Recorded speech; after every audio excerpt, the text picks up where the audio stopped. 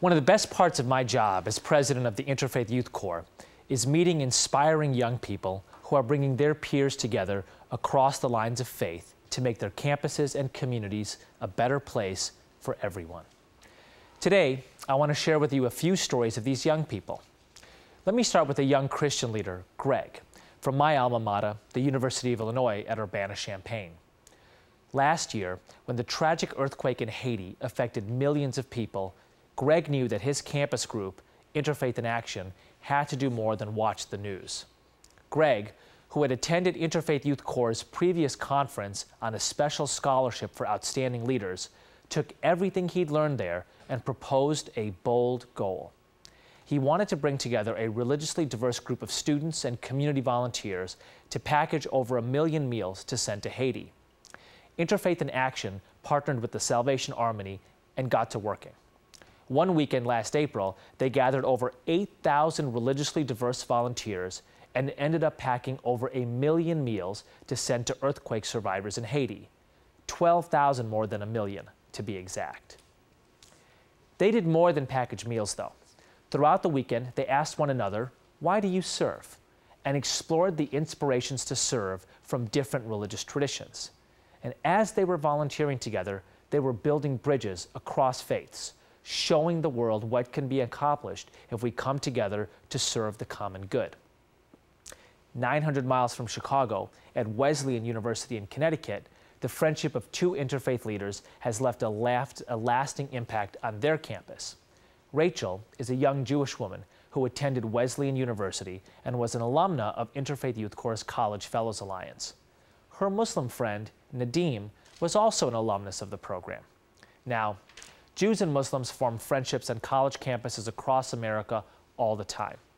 But what makes Rachel and Nadim's friendship an interfaith friendship is not just that they come from different faith traditions, but also that they took the time to find common values between those traditions. What makes them interfaith leaders is that they took the time to act on those values. The common value Rachel and Nadim found was service, and the common practice they discovered was fasting. In each of their religious traditions, they realized that by foregoing food, they more closely understood those who live in poverty every day, and they felt called to help ease those people's struggle. Rachel and Nadim realized that the bridge between service and fasting within their respective traditions also happened to be a bridge between their two different religions. When he was an Interfaith Youth Core Fellow, Nadim organized a fast-a-thon on campus during the holy month of Ramadan to promote understanding and service. 1 year later, when Rachel was an Interfaith Youth Core Fellow, she built off Nadim's event and the insight she gained from their friendship and organized an interfaith fast-a-thon during Ramadan. The event engaged not only a full quarter of the Wesleyan campus, 800 students, who fasted for a day and donated their meals to a community soup kitchen and food pantry, but also the event engaged the broader Middleton, Connecticut community. The local Rotary and Kiwanis clubs skipped lunch at their meetings for a week and donated their money to the local shelters. Several members of local churches and faith communities did the same.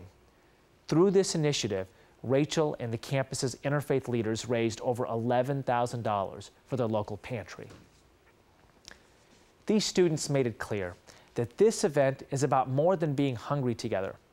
It is about appreciating the shared value of service illuminated through their common fasting practices and acting on it together.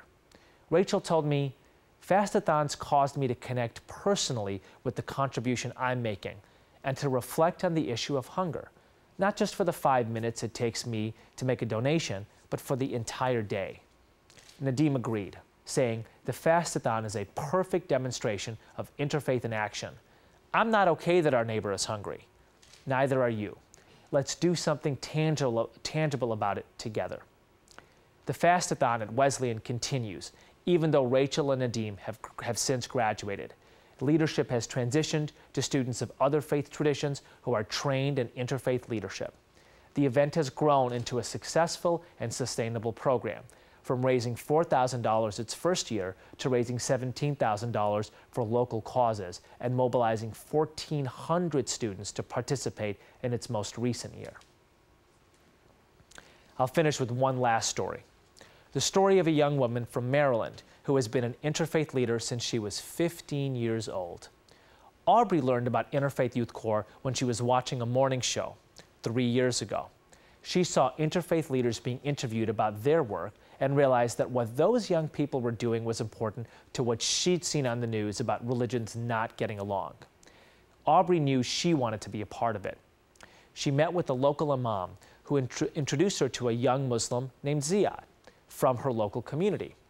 They got together, Ziad and Aubrey, and organized an interfaith council in their city, calling it Frederick Interfaith Youth. They talked to people at their high school, Aubrey's Catholic church, Ziad's mosque, about why it was important to do things together. And then they made it happen. Over the next couple of years, Aubrey and Ziad organized a series of interfaith service projects. One year, they staffed a soup kitchen on New Year's Eve, a notoriously difficult evening to get volunteers. They've landscaped houses for a nonprofit that services mentally ill in conjunction with dialogue about why it was important for them to engage in that activity. And the year that President Obama was inaugurated, Aubrey and Ziad led a service trip to Washington, D.C. for Martin Luther King Jr. Day, beautifying the Anacostia River. And they didn't stop there. Aubrey formalized a partnership between her Catholic church and a local mosque, bringing together the two communities in her town. She never forgot that just as she had heard about the Interfaith Youth Core one morning on TV, others needed to hear about what she and her group were doing as well. Aubrey and Ziad told the world about their story, reaching out to media to spread the word. When there was an op-ed in the local paper criticizing youth involvement in interfaith work, Aubrey wrote to that paper talking about why she felt it was crucial for young people to be involved in interfaith cooperation and why she was inspired to do exactly that as a Catholic. Aubrey is a freshman in college now and is already becoming an interfaith leader on her campus. One of the greatest things about young leaders like Aubrey, Rachel, Nadim, Greg, and others is that they're always asking Interfaith Youth Core the question, what more can we do? How can we keep building this movement? And I'm thrilled to share with you the news on our latest campaign. We call it Better Together, and we hope it will accomplish just that for the whole country.